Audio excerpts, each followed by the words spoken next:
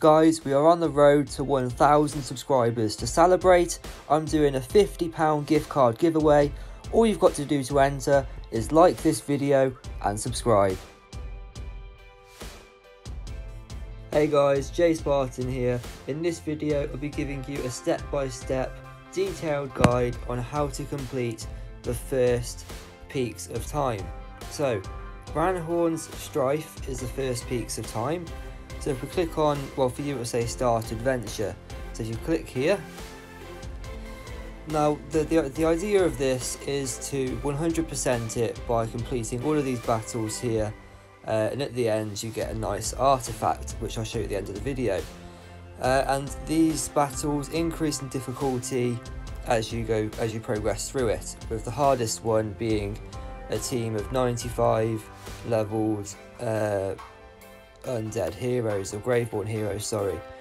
So obviously this one we have to do first because the other ones just say out of reach. So you complete this one here first. So choose what, you know, your preferred team and then start the battle. And as you complete battles you unlock relics, and you can use those relics to strengthen your team. So the first level, really easy, then we get to choose a relic. So if you get really lucky, you do have the chance to get the Moonstone and the Sunstone. And with their combined abilities, if you get both of these, you've basically won the game. So I'm going to go with the Moonstone, just because if I do happen to get the Sunstone as well, I'm basically unbeatable. So we're going to choose the Moonstone. And the next one we have to do is this one here, so we can't get past it until we do. So we're going to be using the same team again.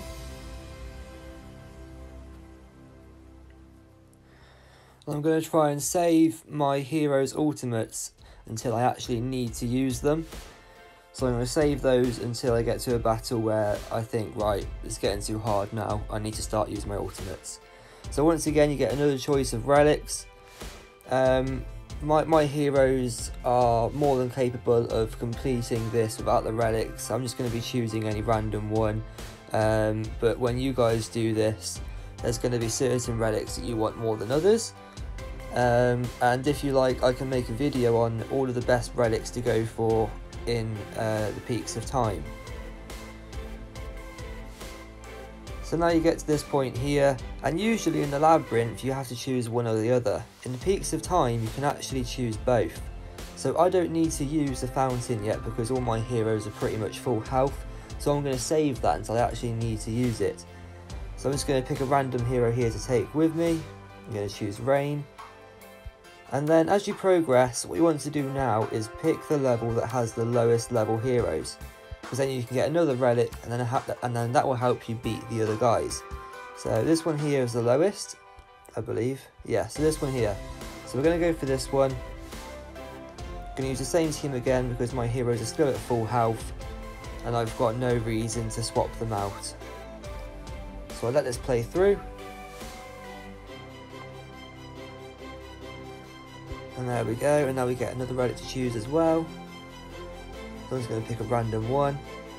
And now we've got the level 90 and the level 90 as well. So it doesn't really matter which one I go for. Obviously if I was struggling, I would go for this one at the top so that I could get another hero as well. So I'm going to go for this one here. Let it play through.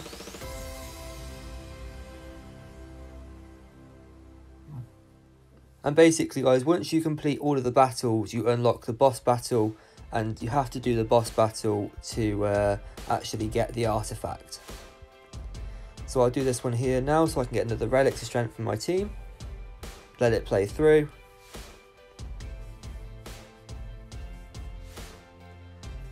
And obviously at this point you guys might be struggling if you've got low level heroes, so it may be worth now using the fountain if you are struggling.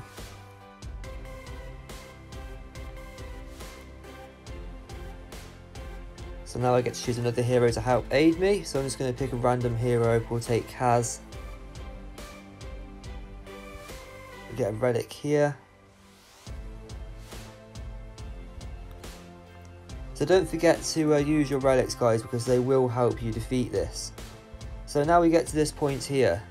Like I said, in the labyrinth you can either go for a battle or you can pick something to help you progress.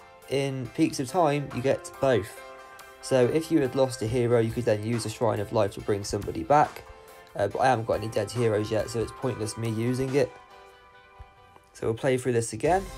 Let it play through.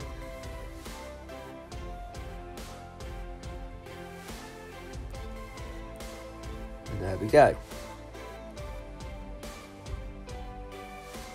Then you get a little text that comes up. I'm just going to skip through that. Pick a random relic, but you guys will want to be careful in the one that you choose. We'll do the next battle.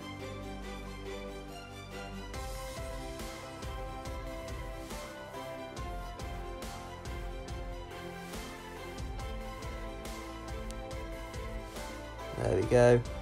And now we have reached the boss battle. So this will be the hardest one that you come across. By this point you may want to use your fountain, you may want to use your Shrine of Life, and you may want to use the heroes you've got from the camps. So we're going to do the chief and we're going to have a go now. My team has gone from 160,000 to 254,000 just from the help of relics. So that just shows the relics can really help strengthen your team. And because it's the boss battle, I'm just going to go all out and use all my ultimates and hopefully just smash it. And there we go. So that there is the first Peaks of Time. And then you get a relic for some unknown reason. I'm just going to choose a random one. And that is now that complete. So you'll have that 100% now. And what you get is this artifact here, Jorah's Grace.